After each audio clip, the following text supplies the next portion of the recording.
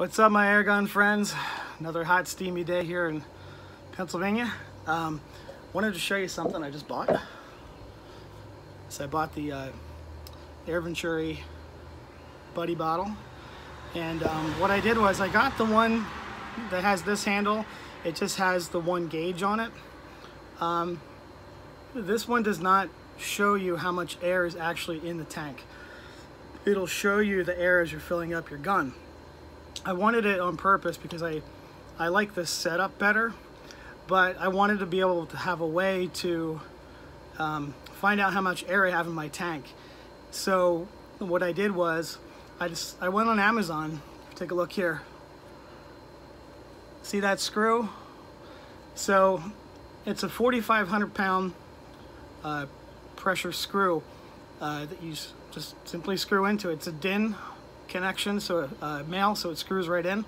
So I want to show you how I'm able to do this. It wastes almost no air. Let's see here. All right, I'm gonna crack this valve open. Do it slow. Let's see. Oh, there we go. So as you can see, I can tell how much air I got in the bottle. This screw, since it screws right into it, it doesn't waste a lot of air with getting another another gauge. And with another gauge, it's going to cost you a lot more money. This was 19 bucks off of Amazon. So I'm going to close this, bleed the valve, and that's it. So yeah, I can't really see it all the time how much air I got in there, but like I said, I liked this handle better. I like this valve setup better.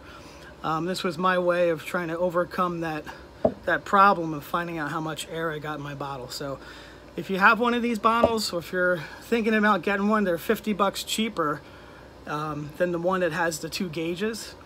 Like I said, this was like 19 bucks and change to get this. So could be a solution for you guys. So I just wanted to share that.